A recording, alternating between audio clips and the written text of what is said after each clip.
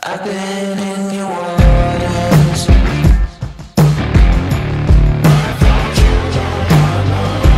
I know I came for sure. I've never been so close before. It's one way or the other.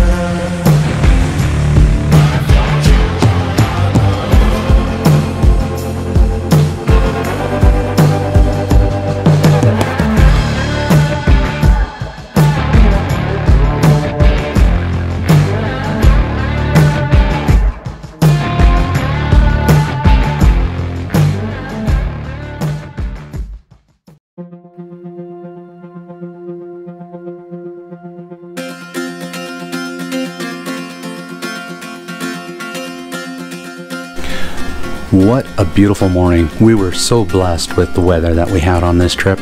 We had a lot of sunny days, and man, I'm grateful for it. So the original convoy of 3 ended up turning into a convoy of 5. The plan was to make our way up to Fork Lake. What a beautiful lake. But you know, we had to enjoy this beautiful campsite that we had, have some breakfast, and then kind of pack up. We didn't want to leave. It was a beautiful spot.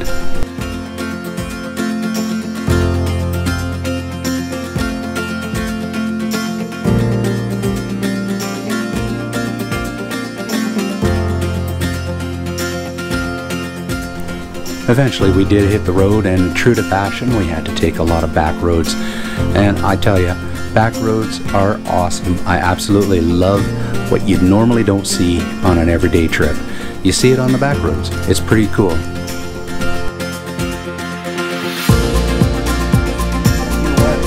Back roads all the way, gotta love it, baby.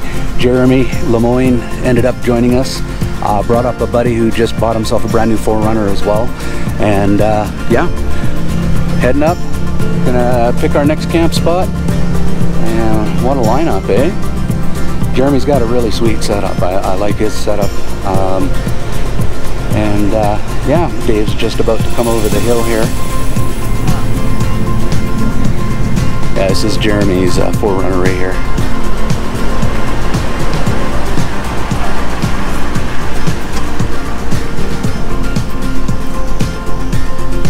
Really nice off-grid trailer, nicely set up, and road trip with a brand new vehicle. How many kilometers? 288. 288 kilometers on a road trip. Woo.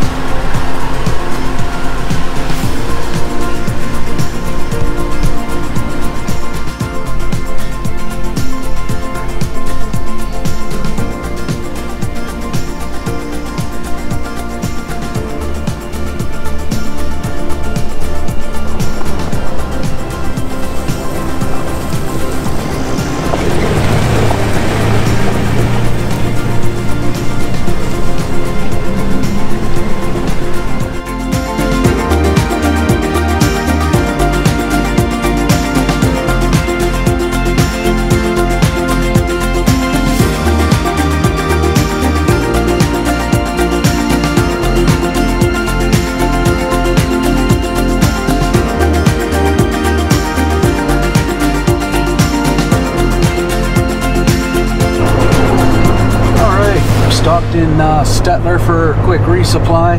Had to buy a portable hard drive because I'm taking way too much footage. So that's gonna help, because I don't want to get rid of any footage, man. I got some pretty sweet footage. But heading up north now, and as soon as we kind of figure out our campsite, we'll be kind of marking campsites from there forward. And a little bit more regimented now that we kind of know what to kind of budget for time. Doing back roads totally messes up your time. So what you think you're gonna do is totally different from what you actually do. So yeah, we're learning. This is our first rodeo, so we're gonna have fun and we're gonna learn from this experience.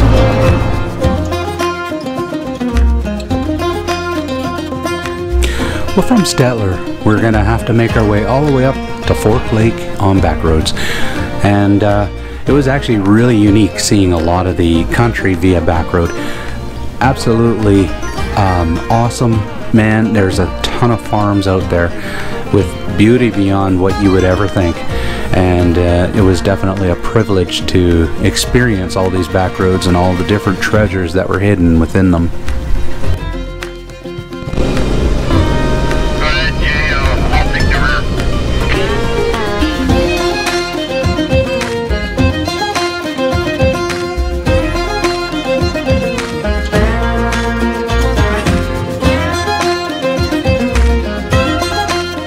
We even managed to get up close and personal with Alberta's wild horses.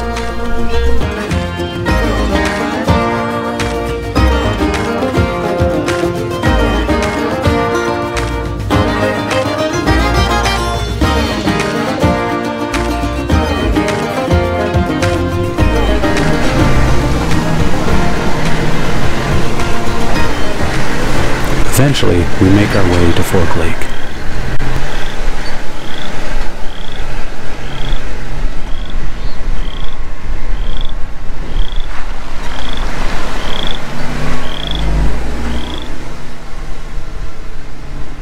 There are a lot of lakes up there that we could have chose from, but we're really happy we chose Fork Lake. Man, were we in for a super treat. The sunset was going to be, without a doubt, one of the most beautiful sunsets I have ever seen in my life. Yeah, we were in for a real treat.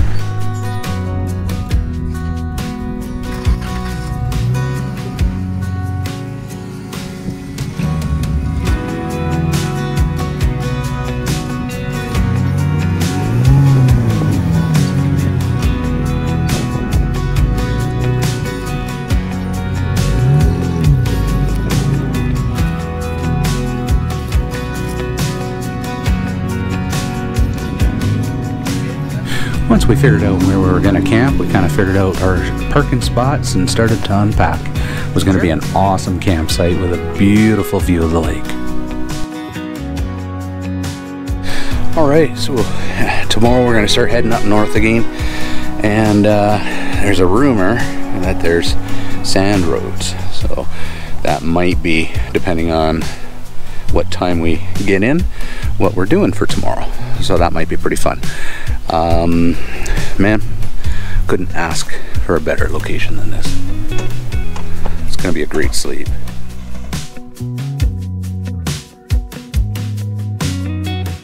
After being on the road for a few days, man, the lake was looking pretty good, and Dave had to go try it out.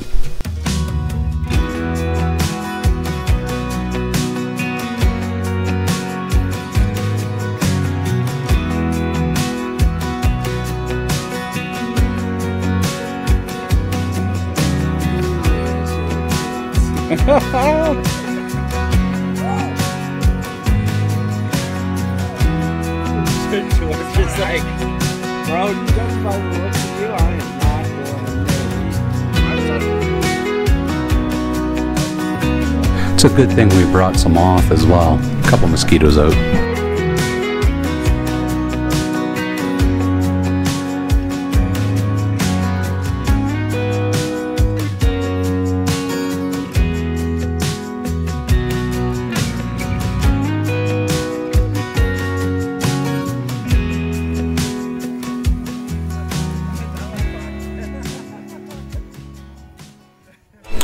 As the night continued on, the sun started to set and the sky looked like it was starting to light on fire. It was vibrant. It was, man, it was like nothing I had ever seen before. It literally looked like the sky was on fire. It was absolutely amazing.